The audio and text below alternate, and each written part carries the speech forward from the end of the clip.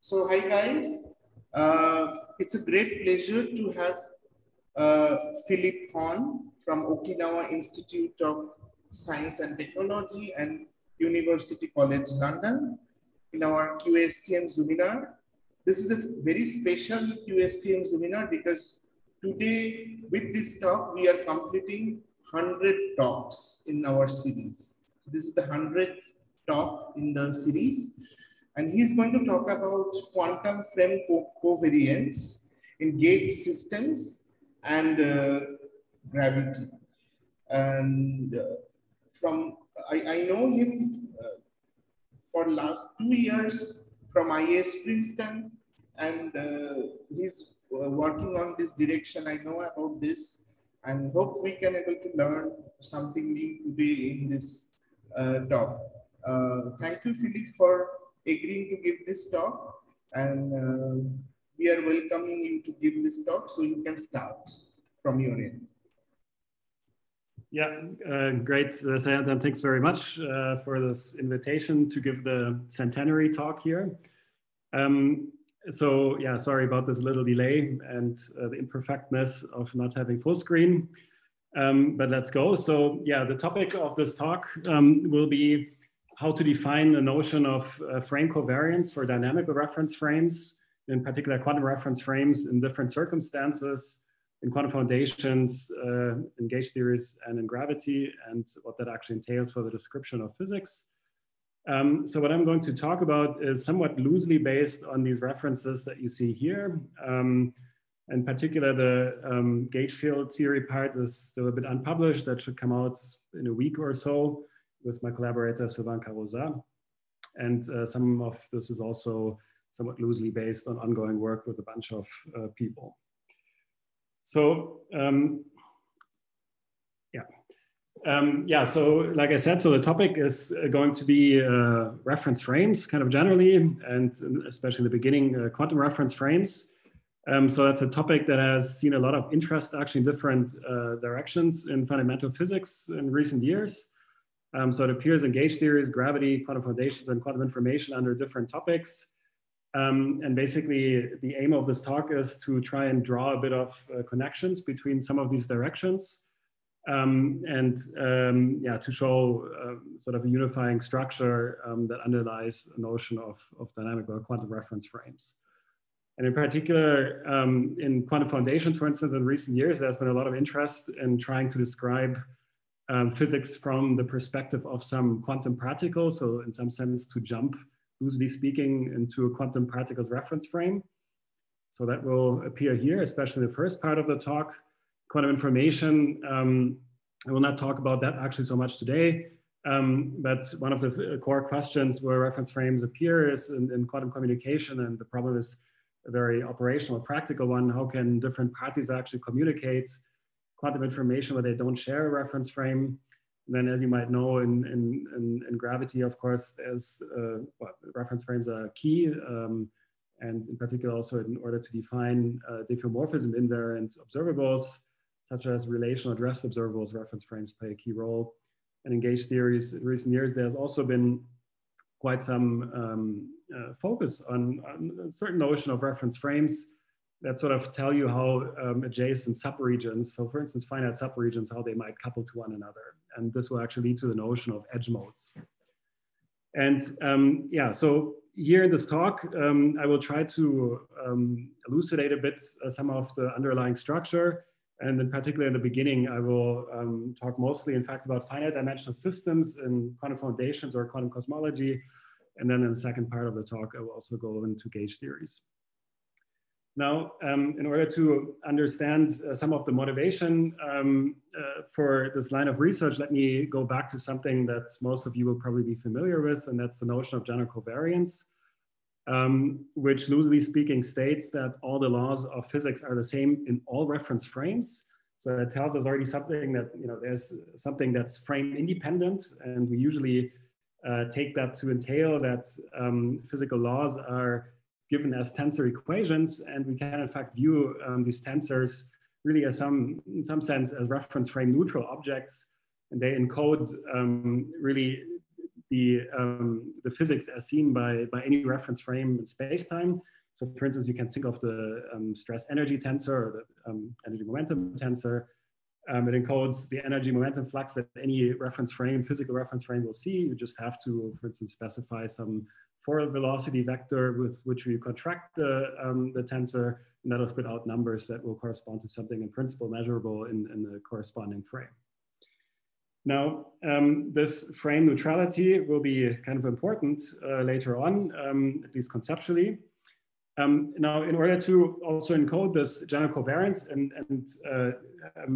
which also somehow entails, of course, that we have descriptions of the same physics relative to different frames. What do we mean by that in general relativity usually? Well, we mean the following. So first of all, we sort of idealize reference frames. So even though we might think of Alice and Bob traveling through space-time in some space rocket ships, we idealize the reference frame by maybe some vector frame that is kind of external to space-time in the sense that it's kind of painted onto space-time. We just look at how the corresponding vector frame might evolve through space-time, but we usually ignore, of course, any internal dynamics or any coupling or back reaction of these frames onto other physics. And when we do that, in order we can consider such a description before we actually pick a reference frame as, as being some frame neutral description that's sort of encoded in tensor fields. But if we want to go into some internal frame description or describe the physics as seen as from Alice's or Bob's frame, we specify that, for instance, the corresponding vector frame, and that defines a coordinate system relative to Alice's frame or relative to Bob's frame, for example. And yeah, those coordinate descriptions we can view as their perspectives on the local physics in space-time. And of course, if you want to go from one perspective to another, say from Alice's to Bob's, then as you obviously know, we just do these compositions of their coordinate maps. It has a nice compositional structure. So we basically invert the coordinate map relative to Alice that maps us back to the frame neutral physics in space-time. And then we concatenate with a forward map of Bob's perspective. And then we get into Bob's frame perspective. And so the important thing here, so you all know these things, of course, but the important thing here is, and for later, is that the map from one frame perspective to another is always via sort of the frame neutral physics. And the question that we want to raise now is what actually happens when we go away from such idealizations and ultimately we take serious that reference frames are always attached to physical systems and that they are ultimately also subject to the laws of quantum theory itself. And so ultimately the main question is then how do we make sense of something like general covariance when frames are also quantum?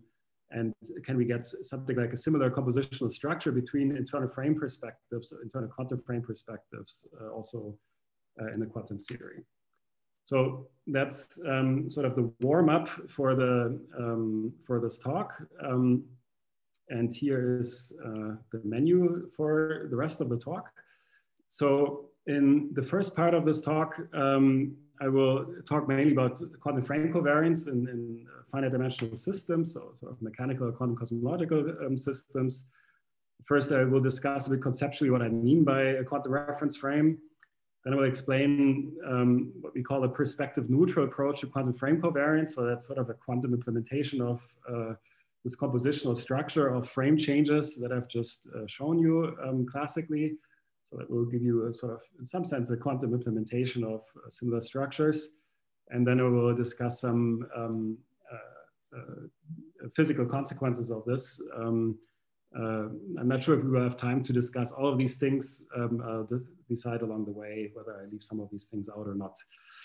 And in the second part of the talk, I will then go more into gauge theories. The topic there will be mostly edge modes and how one can understand them as internalized or as so-called internalized external reference frames. I will illustrate that first in mechanics, and then I will go to gauge theories. And if we have time in the end, I might discuss a bit how dynamical reference frames are actually important for the interpretation of gauge-invariant observables. Okay. Right, so let's get started. So yeah, the basic setup that we're going to be discussing here in this talk is that we're given some system S that's subject to some symmetry group G.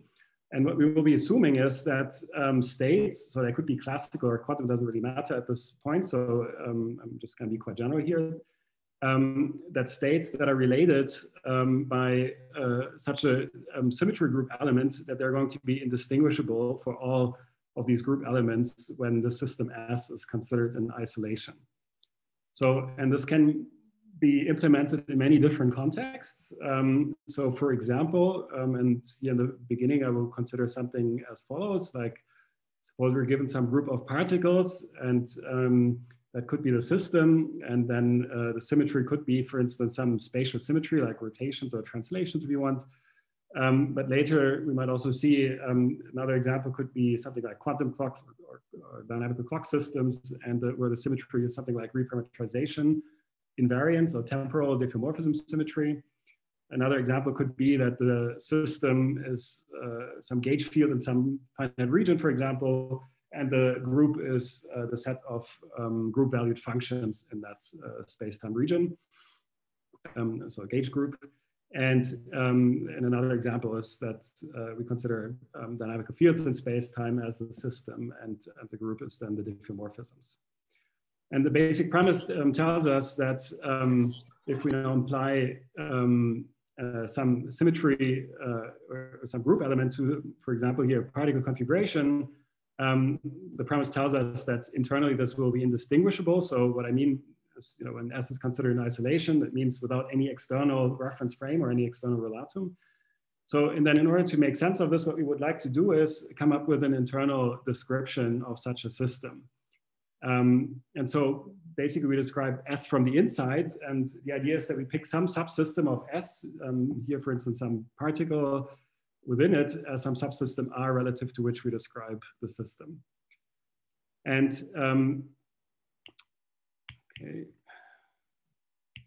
okay, so and now the question is, what is such a dynamical reference frame in general? What do we mean by this? So when we're given some gauge group G or some symmetry group G, we'll generally call a G frame some system R, like in this picture, this particle that's described by some set of degrees of freedom that has to have at least the dimension of the group, at least locally. And that transforms faithfully under this group. So in the sense that there aren't any group elements acting on the configurations of that frame that will leave all these configurations invariant. And in particular, we'd be interested in something like complete frames. And complete frames are systems R, which are such that the group acts on them transitively and freely, which means that the isotropy group is trivial for any configuration. So it means any, that all group elements except the identity act non-trivially on any of the configurations of this reference system. And in that sense, this configuration space, call it X, will be something like a homogeneous space for this group. And that means we can basically use the configurations to coordinatize the orbits of this group in state space, for example, or also in observable space later on. And what we shall be doing is we shall call these configurations of R the orientations of the frame. And and the main purpose is that we will use it, like I said, so to use these orientations to parameterize or gauge fix the group orbits in state space or observable space. And we will use it basically to describe how other degrees of freedom are going to relate to the reference frame degrees of freedom as the joint system might transform under the group. And here in the examples of these reference systems, they can be many things. So here, what we're discussing here on the screen is, for instance, it could be like one of the particles, and the degrees of freedom could be position or orientation. For reparametrization invariant, it will be some relational clock function. In gauge field theory, it will be, for example, edge modes, as we might see later. And well, in space-time, when we're looking at the diffeomorphism group, it will be some reference fields, so it may in fact also be edge modes. Okay, now one thing that we will run into is that, and that's already what I kind of sort of motivated in the beginning is that there will be in general, of course, a multiple choice problem of which frame we will be able to choose. There will exist in general many different choices, and the question is how do we relate them? Sorry, is there a question? Yeah, I have a question. So yes. My question is like so I can understand the setup now. You are going to promote this setup to describe some quantum systems, obviously. Now, question is, this quantum system is adiabatic or closed system, or this might be anything like an open system which is interacting with some thermal bath or environment or something like that. So because so that's a very good question. So so first of all, it doesn't have to be a quantum system at this point. So in the first half of the talk, I will be mostly talking about quantum systems, but it doesn't have to be. So there's also, you can also do it classically, but in general, what's the system that this applies to? It depends very much on the setup. It can be many different things.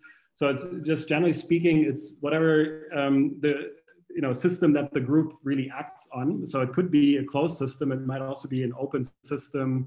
For instance, maybe it's some open system in the laboratory that some external observer might be able to manipulate from the outside, but which by itself is otherwise subject to some symmetry principle when you don't have access to an external frame. I have asked this question that we know that like when we talk about the subsystems for open system, it is usually non-unitary. But when you talk about the closed system, it is not, it is unitary. So does this unitary issue will give some kind of new insight, or it is not at all, it's immaterial? So I mean, when you talk about unitary versus non-unitary, you refer to the dynamics.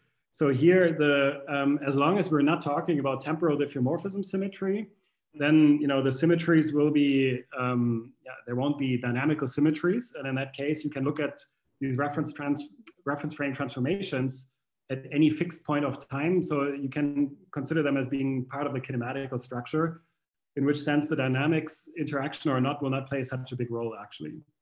Okay. It's a bit, when we're going to gravity, then things are, of course, slightly different, because then the symmetries are intertwined with the dynamics. But as long as we're not there, you can actually consider the reference frame transformations independently of the interactions. Okay. Thank you for the explanation. You can go ahead. Okay, yeah. So anyway, so here... Philip, could I ask a question? Like, you talked about like particle position and relational time. Like, do you consider Lorentz symmetry in this case, Yeah, so one could be considering Lorentz symmetry as well. So here in these examples that we've studied so far, we haven't actually done that, but in principle you could do it. I mean, you just need to have a good representation of Lorentz symmetry. So if you wanted to do it with So I mean, one of the reasons why it's a little tricky to go into this is in the quantum sphere at least, is that if you want to consider internal reference frames, we usually need multi-particle systems, and usually if you want to deal with that in the quantum sphere in a unitary way, then you need to go straight to a quantum field theory. So, and that's technically somewhat challenging. So it's something that we are actually currently studying as well. It's not completely finished. So that's why, let me just say, for the moment, in principle, yes. In the quantum sphere, you can do it. It's just a little trickier. But yeah, in principle, you can do it. And classically, you could do it with Lorentz symmetry as well. In fact, one of the following slides will give a slight analogy with that. Thank you. Okay, so yeah, basically, yeah. So the thing is, I mean, one of the main ideas is so that we have these different, the different, so the states related by group transformations. As I said before, internally they're indistinguishable, so they're going to be part of one and the same relational equivalent or equivalence class of states, namely internally indistinguishable states. But what I want to argue later is that they can be considered as different descriptions of the same relational states, In particular, different descriptions, we will relate them to different reference frame perspectives. And these equivalence classes are what we're going to call in the end these perspective neutral states, or they're kind of some analog of some sense what tensors are in space-time. They encode the information of any internal frame perspective. These equivalence classes here for dynamical reference frames, they will do the same thing, both in fact, classically and the quantum theory. Okay, so somehow whenever, sorry, there's somehow always a problem when I want to move to the next slides. It doesn't work with, I have to click several times, but anyway, okay. Anyway, so yeah, here's a slight analogy with special relativity, how we can think about it. So you can, of course, consider something like the space-time in a product between two 4 vectors. It doesn't really matter what they mean. That's, of course, a Lorentz frame independent number that you get there. It's frame neutral physics in that sense. So it's the same physical situation, but you can, in general, of course, describe it many different ways. So if you choose a particular Lorentz frame, then well, you will describe your vector components of u and v in a particular way. And if you now pick some Lorentz transformed reference frame, then you get some u prime v prime with different components. But the total number is the same. So the total number is something that's sort of reference frame neutral. But the way it is composed of the internal of the frame components is different in different frame perspectives. And in this sense, you get different descriptions of one and the same physical situation, and in particular, different non-invariant descriptions of one and the same invariant information. And so you can think of this in some analogy to what's going to happen here. And of course, as you know, despite the fact that there's some invariance, the way the frame components differ from frame to frame leads then to the relativity of many physical properties. And the question here will, of course, also in particular in the quantum theory will be, is there also something like a quantum relativity or quantum frame relativity of physical properties? And indeed, that's what we're going to find. Okay, so let me just briefly discuss the main ideas underlying what we call the perspective neutral approach to frame covariance in a nutshell. So here, one of the key ingredients is actually, in fact, redundancy, and that comes from the symmetry of the game. So remember, we have this premise that there's the system and the symmetry is acting on it. And the symmetry induces some redundancy in the description. And so it means that it exists, as already indicated, many different ways in describing the same physical situation. We have this equivalence class, many members in an equivalence class that describe the same physical situation. And what we want to do is associate these different descriptions with different internal frame choices. And so in some sense, we choose the redundancy that arises. We choose the redundant degrees of freedom to coincide with reference degrees of freedom, so as not to, in the end, describe the reference frame relative to itself and avoid a self-reference. And in the quantum theory, the way we will handle this is, in fact, by group averaging, by coherent group averaging. So if you have some quantum state rho, could be pure or mixed state, doesn't really matter. And what we will be doing is we're going to group average over whatever this gauge group G is. So this year in quantum mechanics, quantum field theory will be a little trickier. So we're basically going to the zero charge sector of that group, the unitary representation. And for pure states, for example, what we're going to be looking at is well, this group averaging projector for continuous groups will in fact be not a proper projector, but it doesn't really matter for the moment. But it will project what we call kinematical states into what we call physical states, so into invariant states, so states that are invariant under the unitary transformations associated with the group elements. And so these states are what we will be calling perspective neutral states. They are the coherently group average states. And let me say a little more about this. So what's the idea here? So again, this goes under redundancy. So if we have a situation like this here, where some group representation is leaving physical states invariant, and suppose we can write this unitary as some combination of generators, then this is equivalent to saying that these generators will annihilate those states, so they're actually constrained. So maybe you're familiar with constraint Dirac quantization. So, and of course, these constraints, they induce algebraic relations between the degrees of freedom. So that's one source of redundancy in the description. So, and that leads to many different ways in describing the same invariant states psi phys. As I said, we want to associate these different ways with internal frame perspectives. And the idea is that we define reduction maps, so something like symmetry reduction maps. They're related to gauge fixing that remove redundancy relative to particular frame choice. And we will take them in the end as quantum coordinate maps that take us from this perspective neutral structure of these physical states, of these invariant states, into a given internal frame perspective. So I will illustrate that in an example, if that's a little abstract here. And so then, yeah, basically the main idea is that these physical states are perspective neutral states. So they encode all the internal frame perspectives.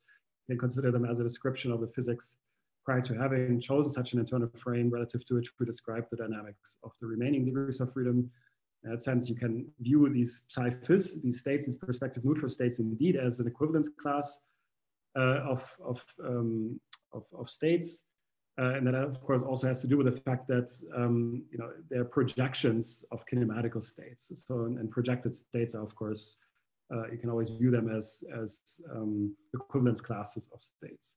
So now let me, if this is a little abstract, let me illustrate this really in the simplest possible setup, which is translation symmetry in one dimension. So suppose we're given 3 particles subject to global translation invariance in one-dimensional space. So the premise is now that we require the physics to be invariant under these global translations. So that tells us, first of all, the following. So we can start in the quantum theory with a kinematic Hilbert space, which is just a tensor product of L2Rs, one each for these 3 particles A, B, C. And now the constraint that arises for translation symmetry is just the global momentum, the total momentum. If we set unit masses also in particular, there's an independent of the mass. So the total momentum has to vanish. So then physical states or perspective neutral states are now quantum states that are annihilated by the total momentum.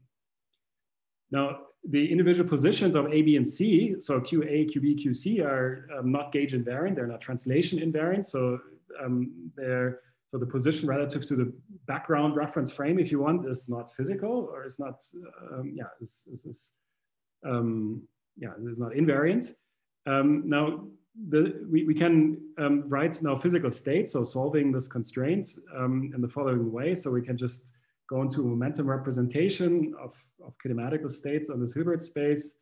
And then basically you just throw in, pick an arbitrary kinematical state, you just throw in such a delta function here. And this gives you a redundancy in the description because you can now solve that delta function in many different ways. For instance, you can solve it for PA, for PB, PC, or some combination. And you also have a redundancy in the invariant observables. So translation invariant observables are, of course, relative distances. And it's clear that, for instance, QB minus QC is just the difference between the first 2. So in that sense, there's an algebraic relation between these invariant observables, and also the 3 momenta are not all independent because they have to satisfy the constraint. So in that sense, even though we're dealing with gauge invariant information, there's a redundancy in the description. And which degrees of freedom we pick as the redundant ones, that's of course for us to choose. Now, here we could say, let's go into A's perspective. So we jump in some sense into the reference frame of A and want to describe B and C relative to A. And the way you can do it is you can define this reduction map. So it's in some sense like a quantum gauge fixing if you want. We just condition the physical state, the perspective neutral state, let's say on setting A to be the origin. So we set QA to be 0. Why not? It turns out that you can actually, this conditioning, it's a map that in fact can be inverted, but only on the physical Hilbert space. So when I go back here, you will not be able to invert this on the total Hilbert space because of course the conditioning will in general remove non-trivial information, but physical states that define a physical Hilbert space, that's not the kinematical Hilbert space, but well, this will be an L2 over R2. In fact, because of the redundancy, when we condition on it, this conditioning will just remove redundant information, which is the reason why you can actually, in that case, invert for physical states this map. And so you can view this in really as a quantum coordinate map into A's perspective. It removes all degrees of freedom of A, and it's locally invertible. So then when we condition the physical states on it, we consider this as the description of B and C relative to A. So there's no more A degrees of freedom in the state description. There's only B and C descriptions in it. And now we can also transform these observables under these quantum coordinate maps. So these gauge invariant observables, and they just remove any A dependence. So they basically really give us like the relative distances now just become the distances Qj. So it's really like seeing the distance of particle J. So J is either B or C relative to A, and while the momenta are left invariant. So we can view this as the description of B and C relative to A. And now we could have done the same thing relative to particle B, for example. So here we have reduced with respect to A, but we could also do it with respect to B or C. And now the main idea is that this Hilbert space of physical states, it's this perspective neutral Hilbert space that I said, so sort of the link between all these internal perspectives. So far we went into A's perspective. So it gives us this quantum coordinate map RA if you want. But we could have done the same with respect to B, called RB. That gives us then B's perspective on A and C. And now, since these are invertible for physical states, we can actually go from A's perspective to B's perspective by inverting this quantum coordinate map, mapping it back to the perspective neutral Hilbert space, and then going forward with the new quantum coordinate map to B's perspective. And so in that sense here, this really has the same compositional structure as coordinate changes on a manifold, just that here we're mapping between different Hilbert spaces. And now, so here, this in the simple example, this map actually can be simplified. It takes this particular form. This is a so-called parity swap operator. It reproduces a quantum reference frame transformation that has been proposed in a different way before, without any such symmetries here or any perspective neutral structure, any constraints. And so it tells us that we can actually cover something that has been already proposed elsewhere in the quantum foundations community before.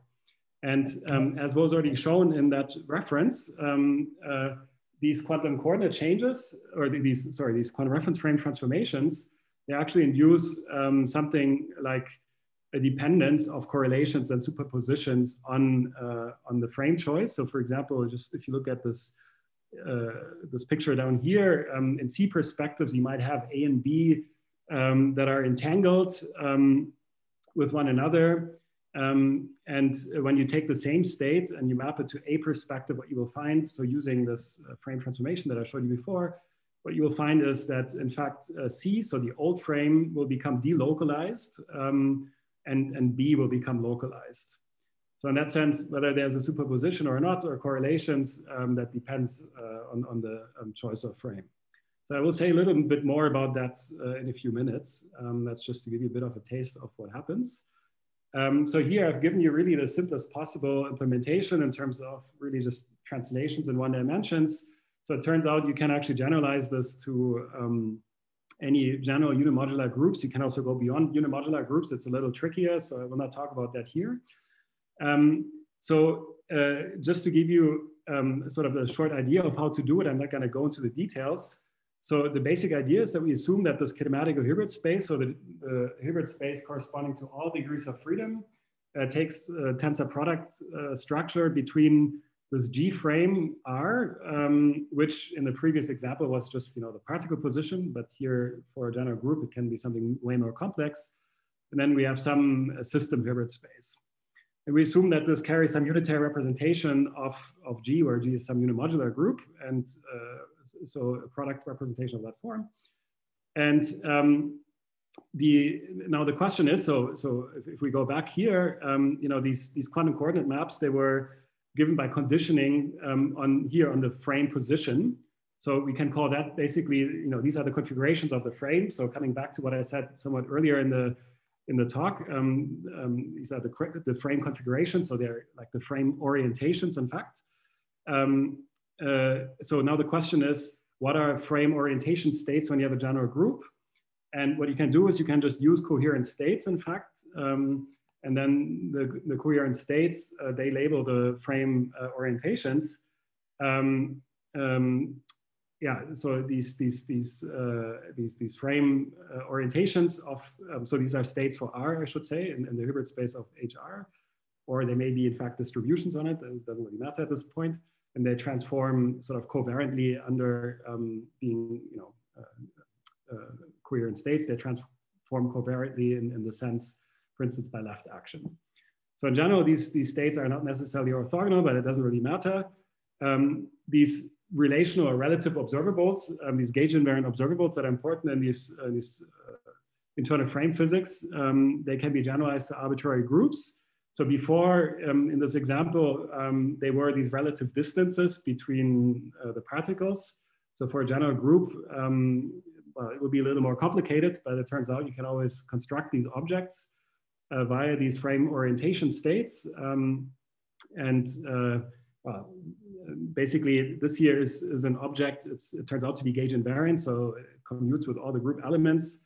And what this embodies in a gauge invariant way is the value of the system function fs when the reference frame is in orientation G. So before, what we were looking at is the position, for instance, of particle B when particle A is in the origin. So this here is a generalization to more general groups. So I mean, you can understand that from the fact that here this is sort of like a conditioning on the frame orientation. Well, that's just a system observable, and then when you average over the group, you make that whole thing gauge invariant. Okay, so that's just to give you an idea. If you don't understand the details, it's okay. It's just to give you the idea that this can be done for fairly general groups and is not specific to this translation group, for example. And here again, if you want to consider quantum reference frame changes, we have to consider now actually two reference frames and the system under the same setup, basically. And here we will just again use the coherent states as frame orientation states, as conditioning physical states on the frame orientation states. And the way these frame changes work is again in the same way. So we have the perspective neutral physical Hilbert space of states that are invariant under group transformations of this group G that we're considering. And then, well, these conditioning maps, they're like the quantum coordinate maps. They can be inverted for physical states. And that when you want to go from the descriptions relative to one choice of frame to that of another, then you have that nice compositional form, like coordinate changes on a manifold. And by now we've written many papers about this for many concrete examples for specific groups. So here we will write a paper soon on this for general groups. So that's just to emphasize that this can be done for fairly general groups. Now, yeah, basically, I think I've just said that. Maybe we skip that slide. Yeah, so here I wanted to give an example of for quantum clocks or quantum time, but I think let me skip this topic because there's a couple of other things I wanted to say and time is progressing pretty quickly. Let me maybe just say one thing. I'm not sure if you're familiar with relational dynamics and that there exist well, different formulations of relational dynamics. So in the literature, for instance, Carlo Rovelli had proposed this idea of relational observables to encode dynamics in generally covariant systems. And in the 80s, there's been also this approach by Page and Wouters on conditional state formulations, deriving a Schrödinger equation for Hamiltonian constrained systems. And there also exists another methods by quantum symmetry reduction. And in fact, using these methods that I described or that I summarized in the previous slides, what we showed was in fact that all these different formulations are in fact exactly equivalent. You can map them into one another. So they give you, in some sense, three different formulations of relational dynamics, or three different phases of one and the same relational dynamics, let's say, and which is why we call this the trinity of relational quantum dynamics. So this resolved, in fact, a long-standing open question in the community. But I think I will not go much into this because I think I will focus more on reference frames and also in particular field theory later. So let me go now more to physical consequences of these reference frame transformations. So I already indicated in this one example that correlations and superpositions, for instance, will depend on the choice of frame. And there's a way to make all of this much more robust and much more transparent. And this is what we've done in a paper earlier this year. To be concrete, so there we considered a constraint that's of this form. So again, we consider like three subsystems A, B, C. They don't have to be particles. They can also be clocks, for instance. It doesn't really matter. And the total constraint is either a U1 or a translation group generator for simplicity. But the arguments, in fact, they generalize also. But it's kind of technically challenging to prove some of these things. Here we keep for now to the simpler setup. So in particular, there's no coupling terms between A, B, and C. Turns out that if you include coupling terms, it makes things really very, very complicated and analytically almost not tractable. So, but if you want to know more about it, you can ask me after the talk. Now, anyway, basically what we've shown is that the choice of frame that you make, so for instance here whether you pick A, B, or C as your reference frame, this will induce different tensor factorizations of your Hilbert space, which explains then the frame dependence, for instance, of correlations. So, and in particular, what we can do is, to write down necessary and sufficient conditions for the algebra of physical observables. So A phys here is the equivalent of what I called H phys before, just for observables. So H phys was the set of gauge-invariant states. Now A phys is the set of gauge-invariant observables with support on H phys. So basically any A phys is the set of linear operators on H phys. So now we can ask the question, when can we find the system in such a way that the observable algebras actually factorize in a particular way? And here, the important thing is that a priori, A, B, and C are kinematical subsystems. So there are subsystems on the kinematical Hilbert space and on the kinematical algebra. But when we solve the constraints, the physical Hilbert space is in general not a subspace of the kinematical Hilbert space. And it might come with its own tensor product structure or not. And so the gauge-invariant tensor product structure will in general be, in fact, is not related or let me put it this way, the physical Hilbert space does in general not inherit the tensor product structure of the kinematical Hilbert space, at least not in full. And because, a tensor product structure has to be sort of probable in terms of commuting subsets of observables. And well, on the physical Hilbert space, you have to deal with commuting subsets of gauge-invariant observables, whereas for the kinematic Hilbert space, that's not the case. Then you can pick any commuting subsets of observables. Now, it turns out, so we've shown that a necessary and sufficient condition for this physical observable algebra to factorize across A and B, so relative to C. So this algebra A relative to C, you can think of the relational observables of A relative to C. So I gave you before briefly this description of relational observables. They always involve a choice of frame. So you describe some other degrees of freedom relative to a choice of frame. And then this algebra of B relative to C is then, well, any degrees of freedom of B described relative to C, relational observables of B relative to C. And it turns out this A-Phys algebra is isomorphic to such a factorization if and only if a certain condition on the spectrum of this constraint is satisfied. What this condition is exactly doesn't really matter for the following. I've written it down here, but let's not go into these details. It doesn't really matter. It's just important that one can write down necessary and sufficient conditions, and they are restrictive, and in general, they're not satisfied. So then another thing that we could write down is, or that we found is that the factorizability will in general be frame dependent. So even if this condition here is satisfied relative to one choice of frame, for instance, relative to choice C, so picking C as a reference frame, it can happen that if you now want to pick B as your reference frame, this will lead to a different condition on the spectrum that may not be, in fact, satisfied in general. And we also give particular examples of it. So you can find examples where the total algebra of invariant observables factorizes relative to the relational observables relative to C of A and B relative to C, but it won't factorize relative to reference frame B. And even more so, even if this condition here that there's a factorization is in fact satisfied both relative to C and B, so there are examples when that's the case.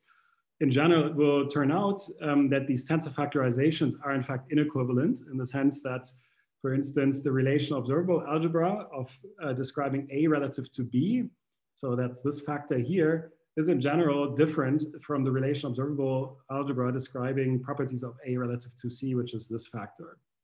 So it means even if if the total algebra factorizes relative to two different frame perspectives, this factorization will be inequivalent. It will be different in the different frame perspectives. And this, of course, induces also a gauge-invariant tensor factorization of the physical Hilbert space or of the perspective neutral Hilbert space. And now when we go into the different frame perspectives, effectively what's happening is that we're describing one and the same physics with different tensor factorizations. We take one and the same physical state, but we describe it in different gauge-invariant tensor factorizations, and that's the reason why ultimately, for instance, correlations and superpositions and so on become frame dependent. So, so this here is basically what I just said before, so that the algebras, the factorizations will differ. And really what that means is that for instance, frames B and C mean when they refer to the subsystem A, these are literally different degrees of freedom. So these are different gauge invariant degrees of freedom, and that just means there's different relational ways of referring to one and the same kinematical subsystem A. So, and that's, the upshot of this is that we have a frame dependence of gauge invariant entanglement. So this gives you a transparent explanation of these observations in this paper earlier. And in particular, what also follows from this is, for instance, that the entanglement entropy for subsystems such as subsystem A relative to B and C will in general be distinct for one and the same global physical state, that is to say for one and the same perspective neutral state. So in that sense, we also get a frame dependence of the entanglement entropy. And so basically the notion of subsystem becomes frame dependent. Okay, and this has a lot of different consequences. So as I said, entanglement superpositions become a frame dependent, so there's a quantum relativity of these properties.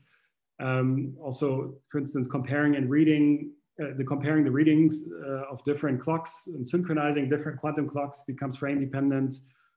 Temporal locality becomes frame dependent, and there's many other funny effects that you can derive using these frame transformations, which are discussed in these references, and I won't discuss that here due to shortness of time.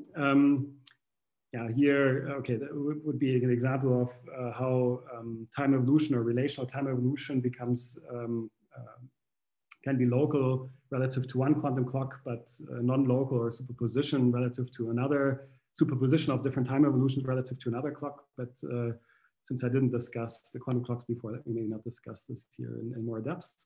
And instead, maybe let's go into the topic of edge modes, unless there's some question maybe at this point. I don't know if you have any questions so far.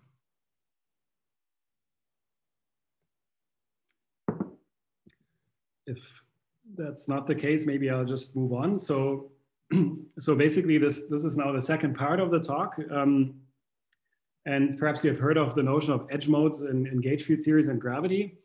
And so what I want to try and argue now in most of the remnant of the talk is that you can really think of edge modes as reference frames in the same sense in which I've discussed dynamical reference frames up to this point.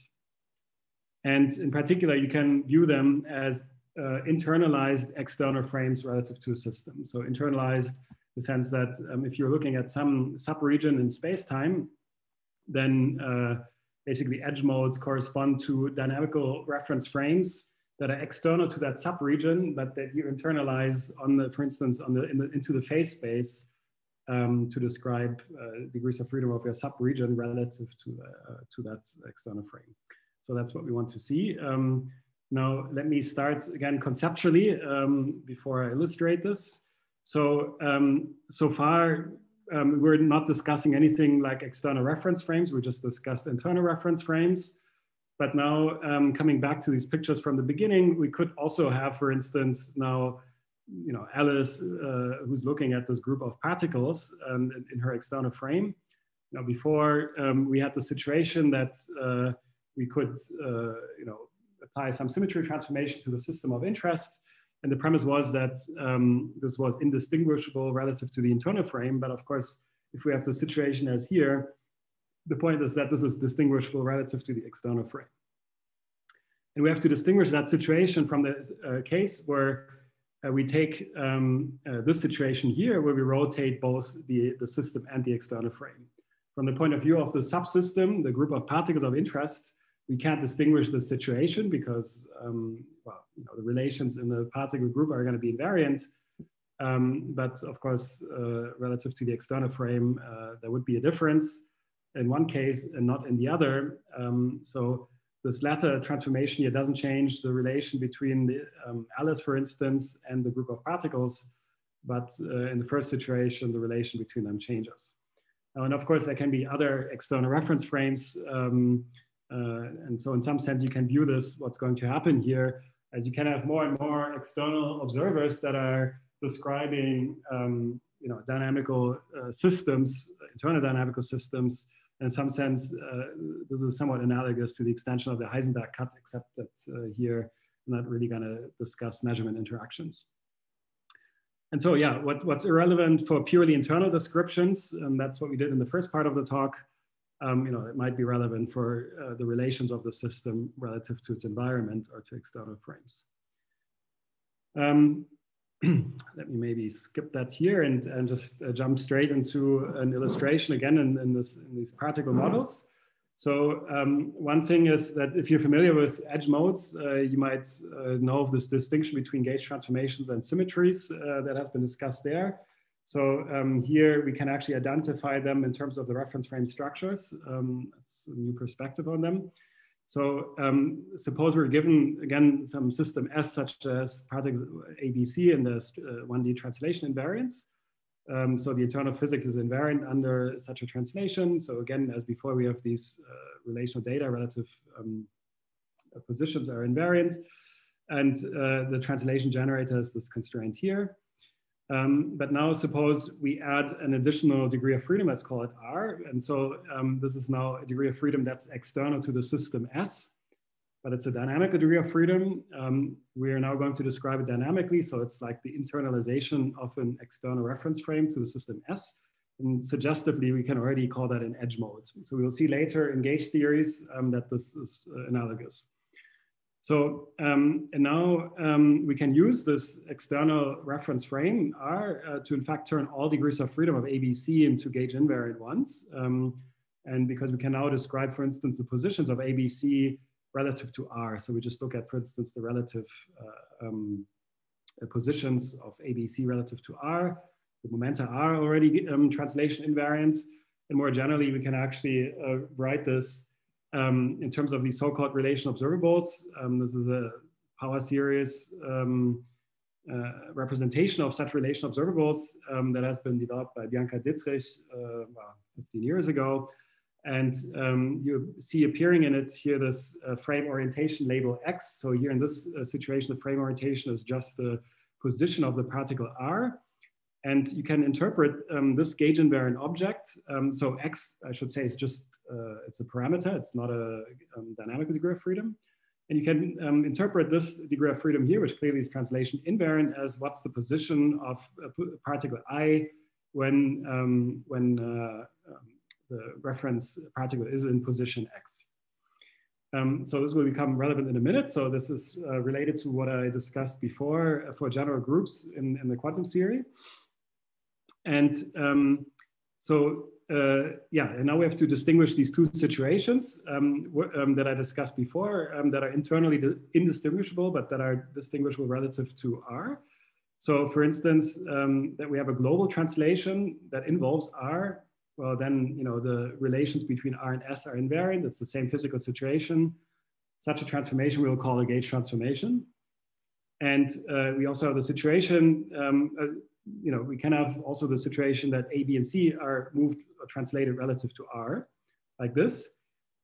This is now a change of physical situation because the relation between R and the system S has changed. And this is what we shall be calling a symmetry. And we'll see the analog in gauge theory later. And importantly, these gauge transformations, these global translations, which translates all degrees of freedom in the same way, they're generated by a constraint, which is just the total momentum, including the momentum of R. Well, the symmetries, the relative displacement of S and R is generated by a charge, which is basically the momentum only of the external reference frame R.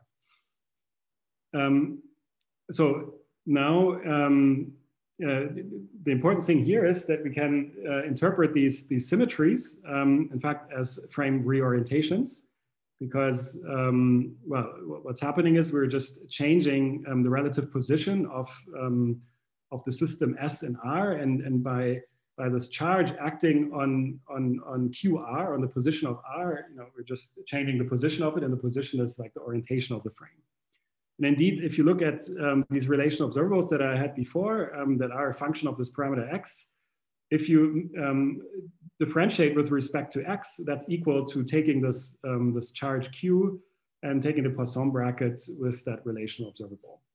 And so that's a new perspective on these symmetries, that you can actually interpret them as frame reorientations. So you change the orientation here, in this case, the position of the reference frame. Now, how would you do reference frame changes here as far as relation observables are concerned? We could add now a second edge mode, so a second external reference frame R2, which is dynamical, so which we can consider as being an internalized external frame. So it's external to the system S. And of course, well, first of all, we can describe both the system S and R2 relative to reference frame R1. But we can also do, of course, the same relative to R2.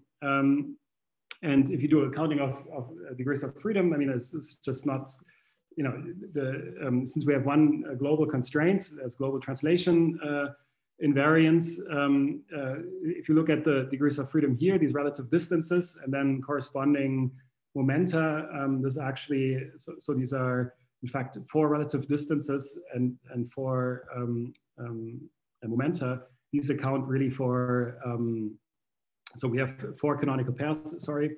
And indeed, if you do a degree of freedom counting, we have a 10-dimensional kinematical phase space, 1 constraint. And so that means we are left with 8 gauge invariant independent degrees of freedom in the end. So you know, what we're doing here is just 2 different coordinatizations or parameterizations of the gauge invariant physics One's relative to R1, one's relative to R2. And so in that sense, the reference frame changes, they really just amount to a change of coordinates on the gauge invariant phase space, which is taking the constrained surface and modding out the gauge flows. And indeed, it's actually a canonical transformation on it. So they're not arbitrary coordinate changes, but changes of relational observable families that are associated with frames. Now, let me discuss now the analog of this in gauge theory. So we're now going to finite region gauge theories. And now suppose we're given, so this here is now going to be a spacious subregion M with boundary delta M. This is now going to be our subsystem S that we were discussing before, for instance, as well. And now suppose we're given some compact gauge group G with a connection A. So basically what I'm talking about here could be Young-Mills theory, it could be Maxwell's theory, it could be Chern-Simons theory, it doesn't matter. So, and now what are gauge invariant degrees of freedom within a given the subregion? Well, there could be some Wilson loops, or for instance, the trace of the field strength or some other gauge invariant objects. And now, and now the main point is that the physics is now internally indistinguishable under gauge transformation, so which acts, for instance, on the connection in this particular way here, taking into account non-abelianess. And now what we want to do is we want to describe that region M relative to an external frame. So in some sense, we can view a complementary region M prime as in some sense the external observer of M.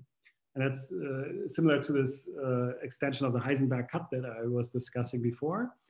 What we can do now is we can take some Wilson line. For instance, suppose this region M prime is really the full complement of the region M, so which goes all the way to asymptotia, where gauge transformations vanish asymptotically. And we can take, for instance, some Wilson line that we shoot in from some points, some asymptotic points to the boundary of the region M. This is, of course, a group valued object, being a Wilson line. And it's we can view that as an external reference frame to the subregion M, which is defined on the boundary delta M, which is dynamically independent from the other degrees of freedom in M because it depends non-trivially on the dynamics in M prime. So, you know, we can wiggle around in M prime and thereby change actually this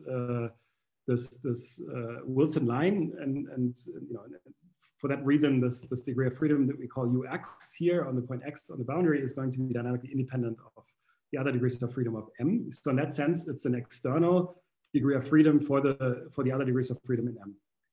And it is a group valued reference frame. So it clearly transforms by left multiplication under gauge transformations, particularly under small gauge transformations. So, you know, the gauge transformation vanished asymptotically. So this object is just going to be transforming by left multiplication under G. And in that sense, it provides us, so it transforms non-trivially, and in that sense, it actually provides us a nice parameterization of the orbits, the gauge orbits of the group G, locally at that point X. In that sense, and it's in particular also faithful, in fact, it's a complete reference frame for the gauge group G at the point X, because it transforms here faithfully under that group, and it's an external reference frame, and that's in fact what we can call an edge mode at the point X on the boundary of that region M. And now here I've so far only talked about a single point X, but of course, since this is a field theory, you would have to do this for any point X on the boundary. So we would have to have a whole system of paths to shoot in from asymptotia to this boundary delta M. And in that sense, you could really generate entire edge mode fields on this boundary. But here in the sequel, for simplicity, I'm just going to focus on a particular point X, but what I'm going to talk about holds for any such point X. And now, just as before, we can actually build these relational observables. So use the reference frame to describe other degrees of freedom within the region M relative to U, to this external reference frame. And it turns out this is defined in this particular way. So we have, let's say, phi is some functional of the connection A and the field strength, let's say, on the boundary. Then it turns out a gauge-invariant observable, a relation observable, is defined in this particular way, where you take the, it's a reference frame, which is a reference frame dressed observable. So U, the reference frame appears, it's a group valued object, but it's a dynamical group valued object, and G prime is like the reference frame orientation label. For instance, like this X that I had before here, you know, in these particle examples. So this this G here is a group valued parameter field. So it's just it's not dynamical. And this, it turns out you can actually interpret this then really as the value of what's the value of this functional phi when this reference frame U is in this orientation G prime. And this allows us again to turn all the boundary degrees of freedom of M into gauge invariant degrees of freedom through the relation with the edge mode. For example, you can now turn the connection on the boundary into a radiative connection, which then turns out to have this form, which is just applying that formula to it, and you can convince yourself that this is actually gauge invariant. And now we can consider again, gauge transformations. So that's what we discussed before. So gauge transformations, the reference frame transforms by left multiplication. But we can now distinguish this also from symmetries again, or frame reorientations. So frame reorientations are now reorientations of the asymptotic frame. So at asymptotia, we can consider this as a change of trivialization. And this, this amounts then to a right multiplication of the reference frame by some group element G. Symmetries as frame reorientations, they act on the other side of the reference frame than gauge transformations. And this is something that has been discussed before.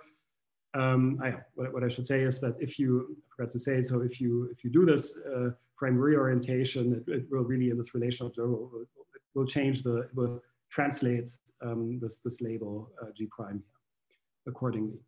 And this connects with what has been done before in the literature on edge modes, in particular by Will Donnelly and Laurent Friedel in 2016, where they introduced this distinction between gauge transformations and symmetries in gauge theories for edge modes, but they didn't make the connection with reference frames and in particular frame reorientations.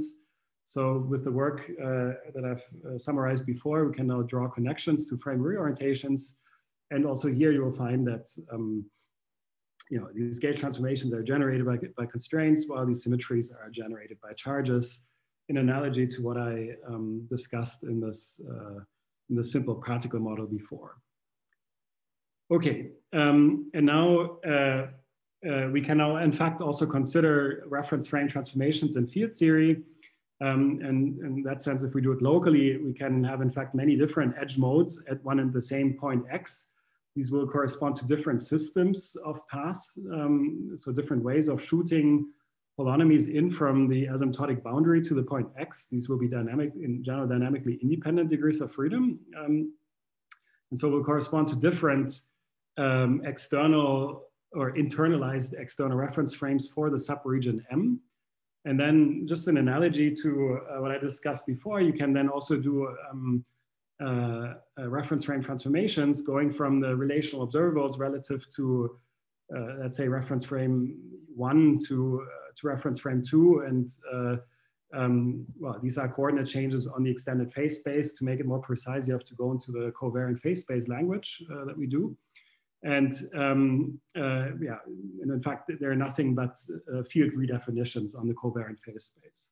But they're not arbitrary field redefinitions. They're really changes of relational observable families associated with different frames that have a particular physical meaning. And they have many different implications that we'll discuss in an upcoming paper with Sylvain Carosa.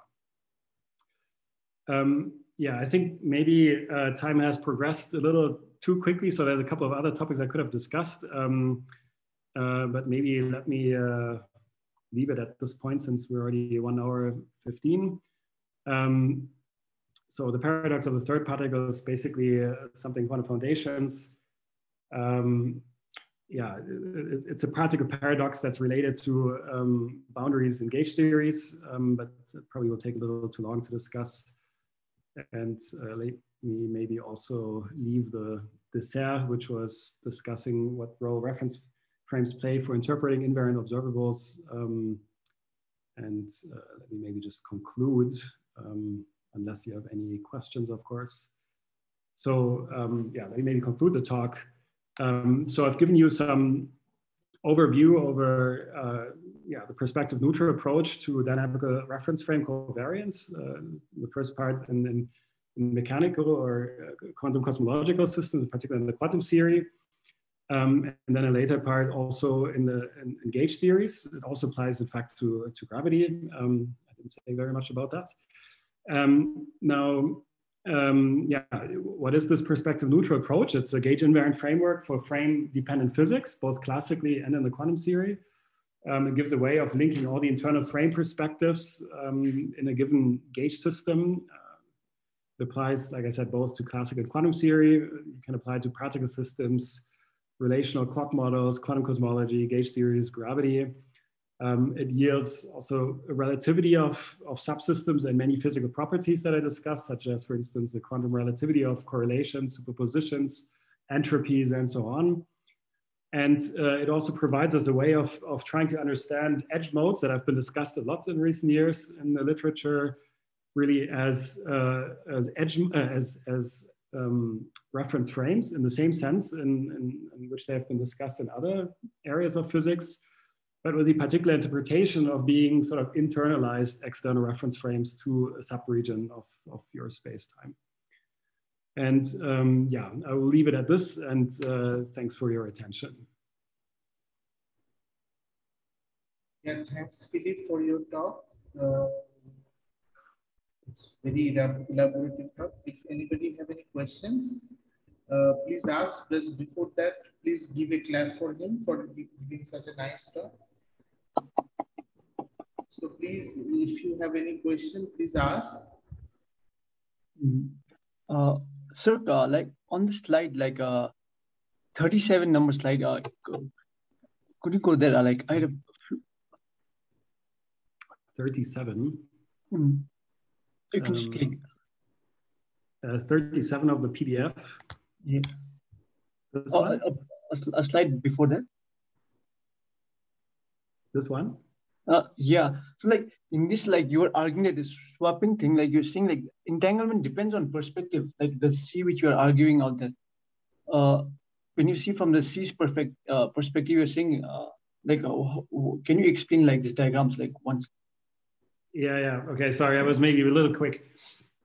So here, what they discussed in this paper a couple of years back was different examples of this reference frame transformation that we have now re-derived in this perspective neutral approach, and that's so they arrived at this reference frame transformation here. They proposed it in a different way. So in some sense, what we did here was a justification of this. But anyway, they just took this operator here. And then they took some example states from what they call A perspective and then mapped it to B, well, in that case, it's C perspective, C and A, sorry. I mean, there's different examples here that they discuss, but one is pictorially that, for instance, in C's perspective, so in the Hilbert space of AB relative to C, the state here is that you have an entangled state between A and B, where yeah, it's a superposition of yeah, A and B, you know, in either case being separated by a fixed distance L, and you know, either A being yeah, at maybe a point X or some point Y, and then they just threw that quantum reference frame transformation, so this object on it, to see what that gives in A's perspective. And what you find in A's perspective, that it gives a, sorry, what I forgot to say actually probably was that it gives you a product state between B and C, where B is now in a peak position. So these are delta distributions here. Yeah?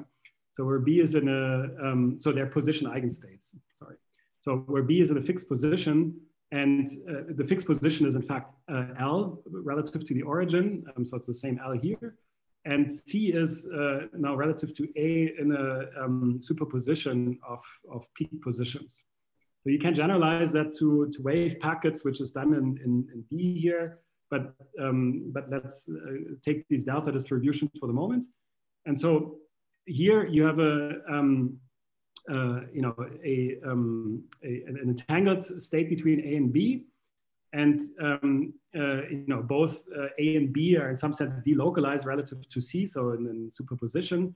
So B is in particular in superposition relative to C, but when you're now in A's perspective, B is not in superposition, but C is now in superposition. And now here there's a product state between B and C, and here's an entangled state between A and B.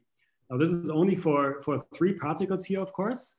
You could generalize it to 4, 5, 6 particles, and then look at also, for instance, let's say there's an additional particle D, and then you look at the entanglement between B and D. So B and D are the 2 degrees of freedom that are not the initial or the final reference frame. And you'll find that in general, that entanglement will also depend on whether you're in C's or A's perspective. Okay, sir. So in that sense, you get a quantum frame dependence on of correlations and also superpositions. That operator, what does it physically mean, like that operator? Like, could we calculate that operator in the previous slide, the swapping operator? This one? Like, yeah. Is it like physically, can we like give a value to it? Like, can we measure like this? Suppose, I mean, this perspective and others' perspective, like, could we? Yeah, so it's a little hard to, so to give a value to it is, so operationally, I wouldn't really know off the top of my head what it would mean to measure that operator. So if you were to ask me how would I do this in a laboratory, that's kind of tricky. But in principle, there is ways of determining it for sure. Now, the thing is, of course, being an operator, what kind of values you could assign to it depends on states. That depends on what sort of input state you have. But in general, for instance, you could also have the situation that you have a state that's very classical or something like this. Because actually it turns out, so one thing that I didn't really discuss very much here is that these quantum reference frame transformations, they are relation conditional transformations. So they're relation conditional translations in this particular example. So it means what actually happens is how far you translate your systems depends on the relation between the frame and, in fact, it depends on the gauge-invariant relation between the old and the new frame. That's by how much you have to translate. And in the quantum theory, that relation will, of course, not in general be in a peaked state. But if you were to pick a situation where the physical state, the perspective neutral state, is such that that the relation between A and B is in a delta function, so it's in a peaked state, then this would become, in fact, the classical translation, really. But in general, of course, there's no reason for this relation to be peaked. It can be in some horrible superposition, and because of that, it will become a very non-trivial operator. And so in that sense, and you can view these quantum reference frame transformations really as some, as some fuzzy classical translations, if you want, in this specific example. In the more general case, well, they're kind of fuzzy, group transformations. They're always relation conditional group transformations. They always depend on the gauge-invariant relation between the old and the new frame. And so if that relation is peaked, the transformation will behave very classically. If it's not peaked, the physical state on the relation, then it will be some very non-trivial transformation. But the important thing is that, at least in this simple example here, it turns out that the transformation is in fact a unitary. So it's so you can map the entire information from A's perspective to B's perspective. So There is a situation when this no longer holds, when you have more complicated systems. There's this example here that we just, this one here, there will be an update soon. It's related to this Gribov problem in the end. So because the frame perspectives, they're related to a way of gauge fixing, and sometimes this gauge fixing can't be done globally. If you can't do it globally, then these quantum coordinate maps, just like coordinate maps on a manifold, they will not be globally valid. And that means you can't actually map an arbitrary set of states into a particular perspective, but only subset, just like you have it with coordinate maps on a manifold. So you get similar effects also here with dynamical reference frames. Yeah, so, but basically, more generally, so since you were asking about this, how should I think of this more generally? So more generally, this is what I try to explain here in this, in this quantum relativity of subsystems. So this applies to that example in particular, but it's more general. The point is that the notion of gauge-invariant subsystem is frame dependent. So for instance, what B and C mean by A, those are different gauge-invariant observables.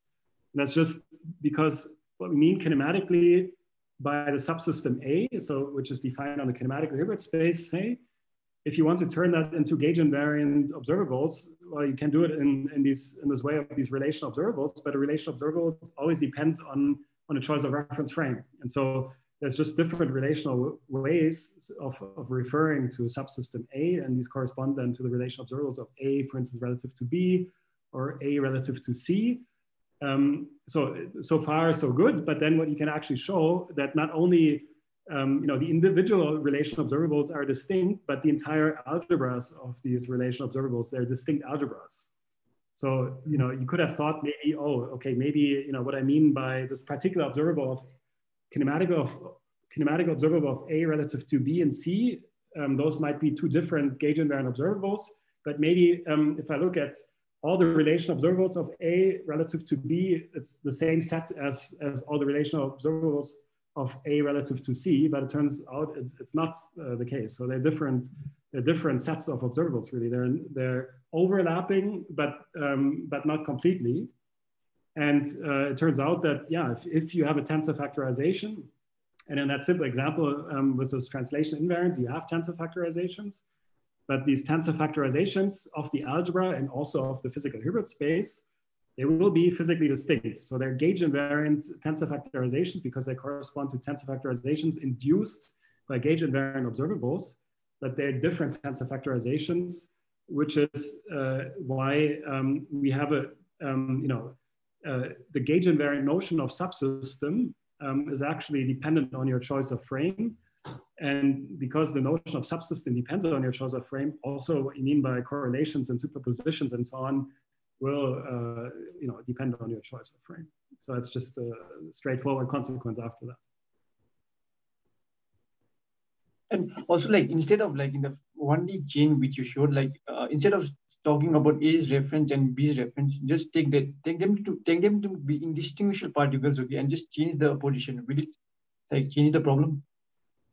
We just like yeah, so that would change the problem. So far here in everything we've done, we've considered ABC as distinguishable systems. So if you were to now add indistinguishability to a problem, then sure, then you have to add an additional constraint to it, which is symmetry or anti-symmetry of whatever statistics you're looking at. So we haven't discussed that yet, but that would definitely change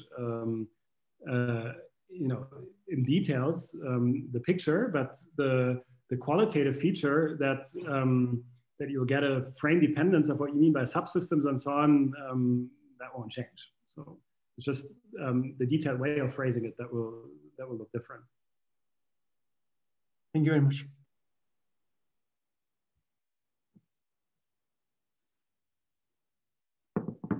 Any other questions or comments? Nilesh, you have anything? No, sir, not right now. Sadat, Partha? No, sir, no. Or this guy Saptarshi? No, sir, not right now. I'll maybe mail him later. Then thank him again for giving such a nice talk. So stay safe and healthy. And right now you are in Europe, I think. Yeah. Yeah. I mean, in 1 month I'm going back to Japan. Yeah. So yeah, likewise. Stay well. Yeah. And well, I think in your case, get better. And yeah, I hope to see you soon. And yeah. Thanks for your attention. Okay.